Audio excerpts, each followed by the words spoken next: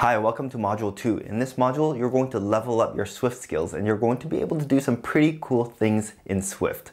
Now, in addition to learning more Swift, you're also going to dive into the 𝗦𝘁 library, which is an Apple framework that contains many user interface elements.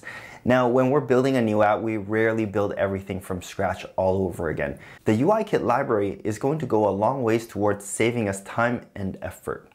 Now, toward that end, Apple also has a great set of documentation to tell us how and when to use the 𝗦𝘁 library. Now, don't get me wrong, Google is a great resource that I love to use as well, but the Apple documentation is accessible from within Xcode, and sometimes it's just easier and faster to launch the Apple docs.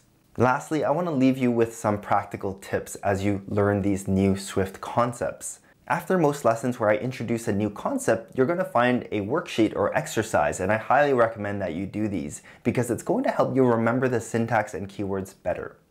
Now, something that I don't recommend is trying to memorize this syntax and keywords because that's not the right way to go about it, and typically people just get frustrated.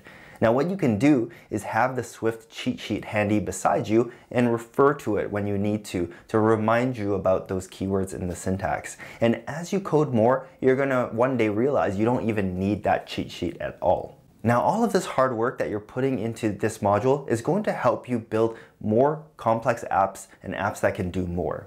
Does that sound good? All right, I'm done talking. I'll see you in the next lesson.